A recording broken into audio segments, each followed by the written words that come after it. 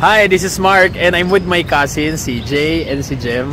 Hello. And we're here now sa Luneta to jog and to hunt for Pokemon. So join us, and sa mga hindi pa nakakapag-Pokemon Go, we're going to give you a quick tutorial on what is Pokemon Go and how to hunt for Pokemon. And di ba Jay? Kasi si Jay meron na, may nakita ka ng Pokemon? Meron. Ano? Geodude. Oh, sige. Geodude. Madami pa siguro dito, no? Marami. Oh, sige, lakad ba tayo? So, Jay, para doon sa mga hindi pa nag-alaro ng Pokemon Go, ano ba yung goal natin dyan sa paglalaro ng game na yan? Mag-collect ng maraming Pokemon. Tapos, malapit sa gym, mag-interact ka sa ibang tao. Kaganda sa Pokemon Go kasi nadi-discover mo yung paligid dito sa Pilipinas. Oo. So, may mga tanong bakit hindi kumikilos yung yung character ko. Kasi hindi ka naglalakad. Kasi hindi ka naglalakad. Kasi yun ang maganda sa Pokemon Go eh.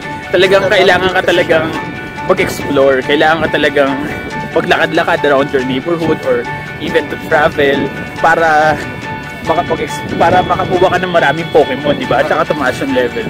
Kasi simple lang naman yun. Parang simple exercise kung hindi mo kaya. Nakakapaglaro ka na. Nakakapag-exercise ka pa. Pero maganda kung grupo kayo. Group of friends. Nag-hunt kayo sabay-sabay. Na-explore nyo na yung kapagad na ito, Luneta. Oo. Hindi lang naman ito yung... Parang mas marami ng mga Pokemon ata sa mga tourist destinations. Eh. Yes, marami po. Real na mga PG dito.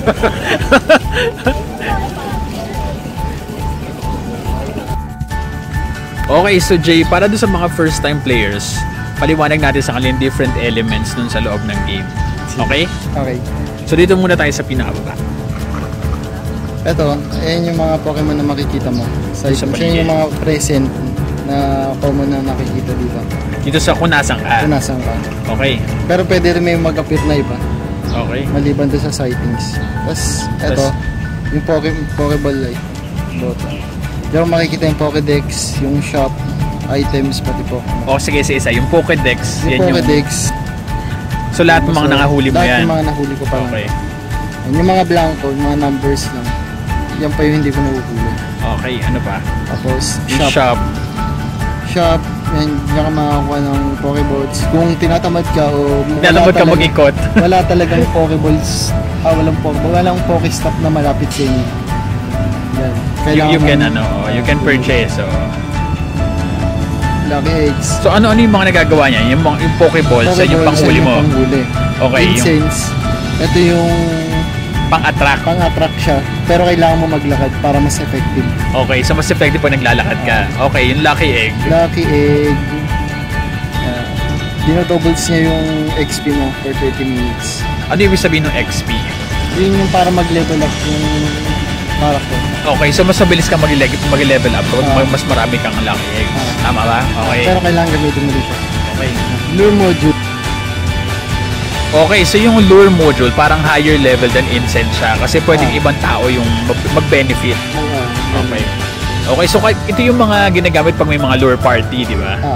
Ito egg incubator. Diyan mo lalagay yung mga makukuha mong Pokemon eggs. Sa Pokestops. Sa Pokestops. Hindi ito yung egg kanina eh. Iba doon sa mga lucky eggs. Iba pa doon.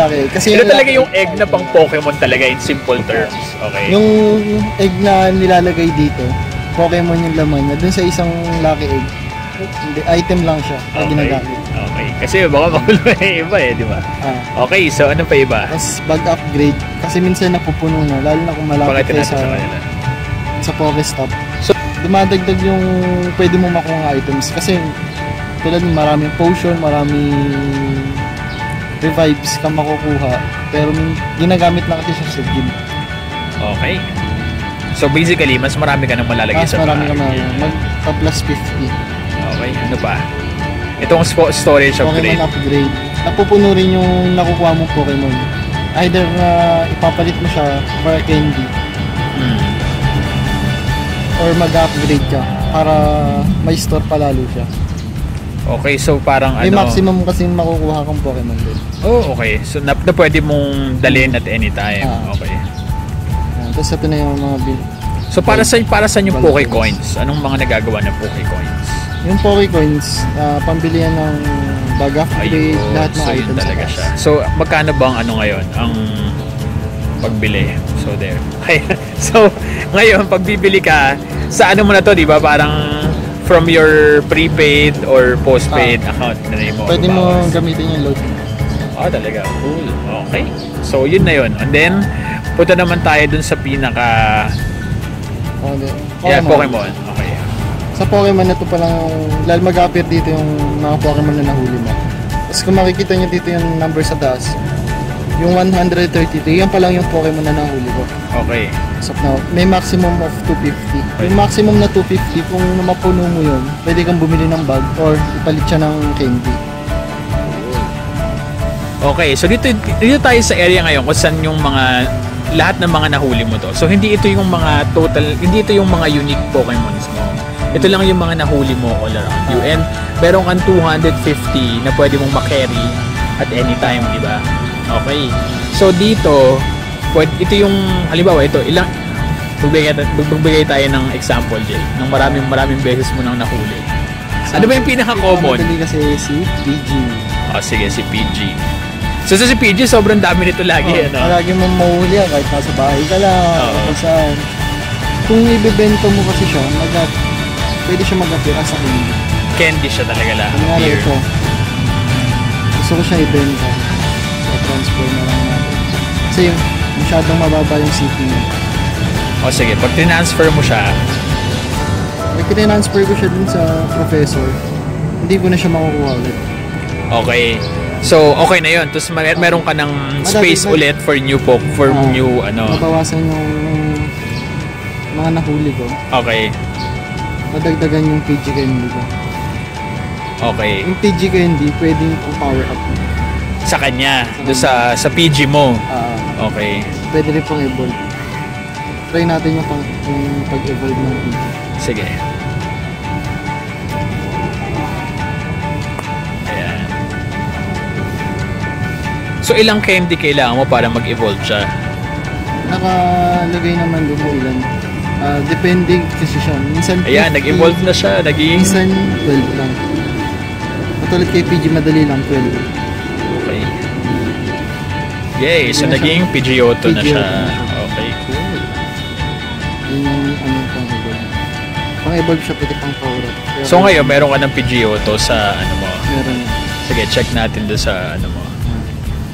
Ayan. Yun yung kalagyan. Tapos yung sinasabi natin kaninang eggs, ito yung eggs. Ito yung mga hinahatch na eggs. Ayan, katulad yan. Malalaman mo ba kung anong Pokemon siya?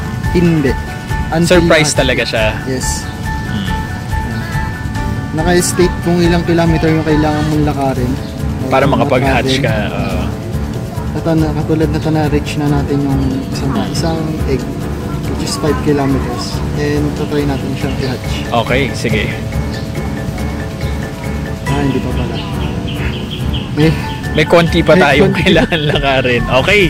Sige, ano muna tayo sa ibang parts pa? 5 na yung nakalagay. Ano pa? Yung items mo. Items. Yan. Items, ito yung mga nakukuha ko pa yan. Na you can get while sa Pokestop. Sa Pokestops. So, while you walk, tapos may mga Pokestops. Okay. Potion. So, yung potion. Ginagamit siya sa gym. Pwede mo muna siyang i-disregard. So, anong gagagawa ng potion?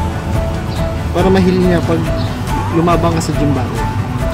Okay. Ano yung super potion? Ganun din, pero mas ma-effective. Mas effective. Mas Okay. marami kang HP makukuha. Yung revive. Ano siya? Para mabuhay yung matay ng Pokemon. Okay. And then, Lucky eggs. Yan yung kanina. so yung lucky egg nakakatagin na ito. So, incense. Incense, pang-attract. Okay. So, meron kang 4 incense. Pwede natin itong gamitin ngayon, ano? Pwede. Ay, ginamit na natin. Ayun. So, pag pinik-clinic mo siya ngayon, Automatic na siya. It's good for 30 minutes, 30 ano? minutes na. So, ang ginagawa na incense, mag-a-attract talaga siya ng mga Pokemon. Nakita tayo ng lobo. Dahil nag-incense tayo. Okay. Cool. Diba? May technique ba ng pang-throw? Meron silang ginagawa yung pang-bilog. Iniikot pa eh, di ba? Iniikot pa eh. Kaso, sige, try natin. minsan tumitilansik sa kung saan eh. Kaya mas prefer mo. Mas prefer ko yung diretso. Diretso na lang. Pagka gano'n, nagsasayang ka rin ng Pokeballs pagka ganyan, ano? Kaya mas, ano lang. Kaya mas yun maganda lang kasi yung daw, ano. pag inigot mo siya habang nanguhuli ka, may mas mataas na chance ka makukuha mo yung Pokemon. Lalo na pag medyo rare, pagka gano'n. Okay. Slow po. Okay. Nakakuha ka rin ng Stardust. Yung Stardust ginagamit para pang power. So ito ka. Level 10. So level 10 ka na. Ito yung mga medal, depende kung gaano kadaming nakukuha mong Pokemon. Kunyari, itong Punk Grade. Kailangan mo makakuha ng 50 para makuha mo yung medal na Punk Grade. Na poison type na Pokemon. Ano example ng mga poison type na Pokemon? Sila Coughing, Arbok. Okay. Yung mga parang yung mga nag-excrete ng mga poisons. Okay. Yung ano usually ba? ginagamit na Pokemon. Parang bird keeper ka mataas no? Madalas kasi makuha si PG. Oo. Okay, so dito na tayo sa pinaka-game itself. Ito, yan yung Pokestop. So may malapit sa ating Pokestop no? Ito na siya. Dahil national heroes din yan. Ang pagkakabayani ni Dr. Search. So kapag kani-spin mo siya, kung mag-spin na, may makukuha kang items. Free item siya. Okay, so yung blue magiging violet kasi ni-spin mo na siya. Kasi na-spin na. Pero after a while, magiging blue ulit siya eh. May chance na maging blue ulit siya. Ito yun, nandito tayo ngayon eh, di ba? So, andito tayo doon sa dambana ni Dr. Jose Rizal kanina. Okay. Ano pa? So, itong iban to. Ito, mga Pokestop din siya kaso malayo. So, lalakarin pa natin to. Para mag-appear siya ng parang ganun. Para magaganon siya. Okay. So, itong mga to, so while, yun yung mga Pokestops, doon ka makakakuha ng mga items. Ngayon, pag naglalakad ka, you can encounter Pokemons kahit saan ka Kahit papunta. saan. Okay, yun na yun eh. And then ito, this is a gym. Nakalagay siya sa puntod ng service mo mismo. So, yung nasa ibabaw, siya yung ano? Siya yung gym leader. Siya yung pinaka-gym leader. Kung napapalit, kung makikita nyo napapalit din sila na napapalitan. Kasi may nagbabattle siya. May nagbabattle. Katulad kanina, iba yung nakalagay dyan eh. Arcanine. Tapos naging siya Vaporeon. Depende kung sino yung present. Na nagbabattle. So kanina malapit na tayo mag-hatch nung kanina, di ba? Doon sa incubator. So ngayon, naglakad tayo ng konti, mag-hatch na pala siya. So ito yung itsura nun po nag-hatch. Hindi natin alam kung ano kung anong Pokemon. Hindi ko rin alam. Okay. Yes. Depende kung ano makukuha natin. At nakakuha ko ng Parasect. So meron naman tayo nakita dito. May EV. Cute na. EV. Yes. Yeah.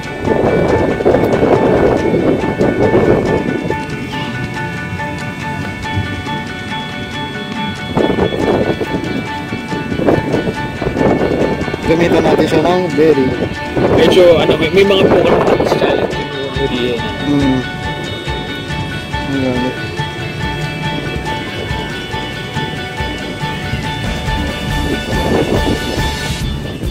So ano yung ginamit ito para mahuli mo talaga siya? Gamit tayo ng raspberry. Para ma-attack siya. Okay. Kahit in-disregard na ata. Yay! Makahuli na. Yan na, huli na. Nice.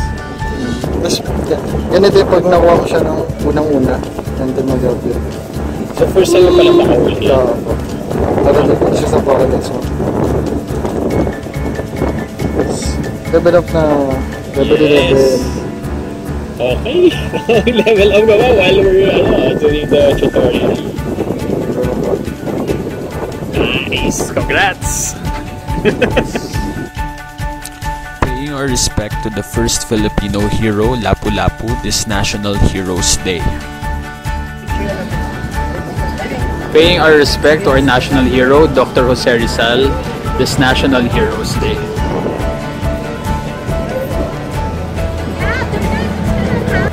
Okay, so kakatapos lang namin mag-jog and mag-hunt for Pokemon. So, Jay, nakailan ba tayo ngayong Pokemon? 20 plus.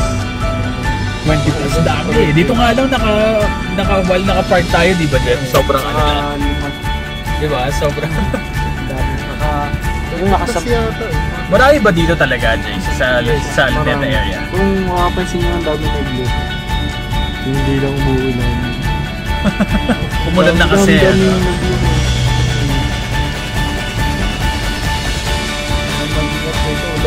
Malaking payong.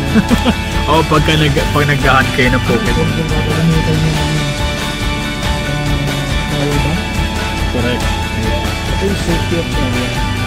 So ano bang mga tips natin sa mga mag-hunt ng Pokemons? Mag-hunt kayo ng Pokemon. Dapat in the safe vicinity. Ngari yun, may malapit na police station, may nag-ikot na mga police. Tayo kasi inubutan tayo ulan pa no? Dapat may payong. Payong. Baka kung seryoso ka talaga, di ba, Jeff? Payong, jacket. Tsaka power bank, di ba? Power bank. Okay. At saka dapat mas maganda pag may kasama ka, mas diba? maganda pag may kasama. Siyempre, tama. Tsaka parang barkada bonding din. Tulad tayo, tama. While driving, marami rin minsan lumalabas na Pokemon na sa daan, Kaso, siyempre, delikado mag-Pokemon. Correct. Kaya maganda pag may kasama ka, di ba, Jem? Yung kasama mo na lang ang huli for you. Tama. Mabilis ang kamay mo. Anong kasama mo? Nice tip. Bye, Luneta. Babalik kami ulit soon. Okay, so I hope nagustuhan niyo yung episode namin about Pokemon Go. And if you found it useful, I hope you can subscribe to our channel and that you can share it with your friends. So again, thank you to my cousins, to Jay and to Jem, for joining us and for helping us catch Pokemons, and also for showing us the basics of playing Pokemon Go. Thumbs up!